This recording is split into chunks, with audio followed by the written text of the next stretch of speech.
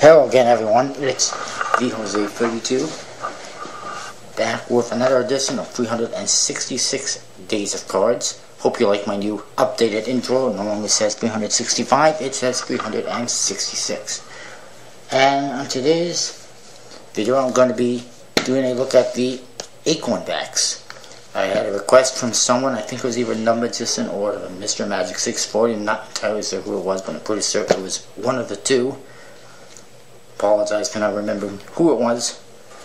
But anyway, sorry I didn't get to it earlier, but here it is. Excuse me. I figured I would do both at the same time. It's just your standard B box, except that says plain cards, Udinese on the bottom. And it also says made in USA. Everything else is basically the same. This one is green, this one is red, and they feature a lot of gold. And this one actually has club special and plain cards Udinese in yellow. I haven't seen that on a B deck, I don't think. This side is made in USA. On the other side, Acorn Back club special, not Diamondback. The bottom, on the top, it just says poker. There's a black seal. The bottom is just standard trademark info, and it says designed by T.W.R. Hollingworth for the Conjuring Arts Research Center. And in the back is just standard back. Shows you the back design.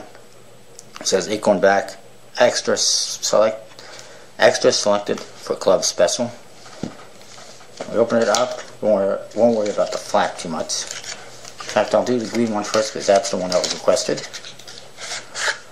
And what you get inside is a page from the expert at the card table,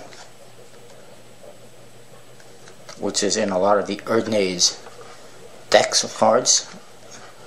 And the back design looks like this. It's an acorn back. It's got acorns. It's an acorn back. What it has is 1902. Then it has SWE for SW Udinese in a circle. And it's center here there's some acorns. And then it has a bunch of hands doing magical gestures and conjuring, if you will. And it's rider back style. And it's all green and white. The rest of the deck is a fairly standard B deck, standard B court cards. I like these. They're very colorful, bright, and they're much bigger than your standard bicycle cards, but they're very similar to standard bicycle cards, just a lot bigger size, as you can see, and very nice and colorful, lots of bright colors. And they're also kind of old school looking, I guess you could say. And the pips as well, very nice, very big, as you can see, in bold. But the indices are a little bit smaller as a result, and they're almost squeezer indices, because I can squeeze, 5 cards together like a squeezer, and I can see all the indices. So that's kind of cool.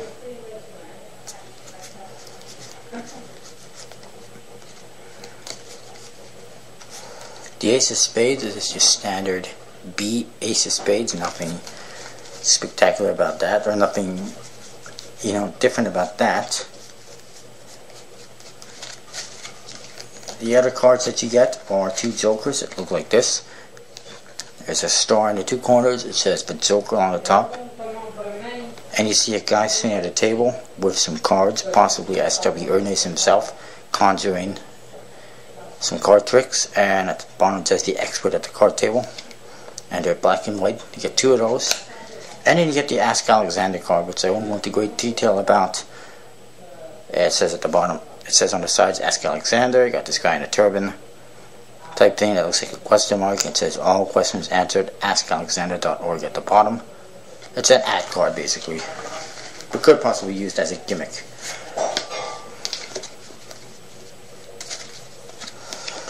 Cards themselves have a good stock and finish like any B deck.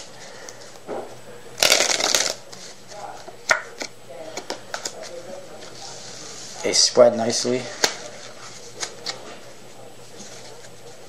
They fan not too badly. For some reason they're not fanning as good as they should be, but I don't know if it's just wear and tear or what it is.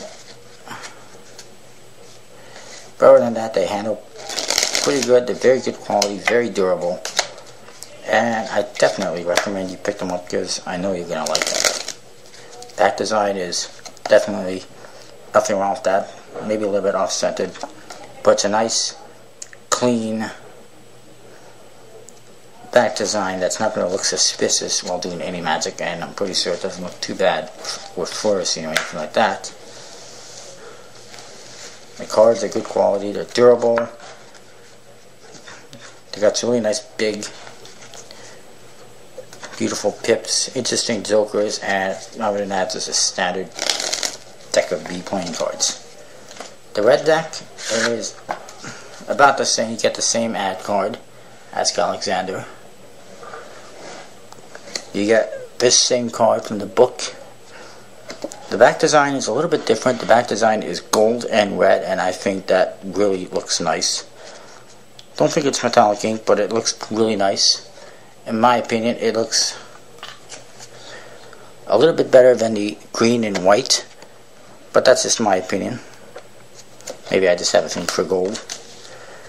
The rest of the cards are identical. The jokers are the same. The ace of spades is your standard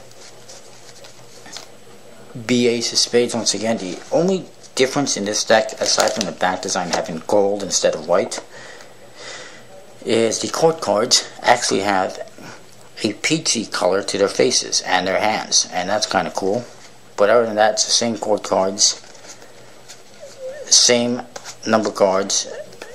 The only thing is the court cards have that little extra color to their face, which is pretty cool. And again, good quality. It's not fanning again like it should be. I don't know what it is, but the stock is excellent, in my opinion.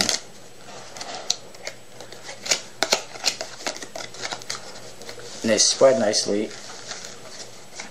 and they are B cards. They're good stock, they are durable, they look really nice, and again, definitely pick them up. And I know you can still get this at some retailers, not entirely sure which ones, but definitely insert B and Poker World, One Eye Jack, and so forth, etc., etc.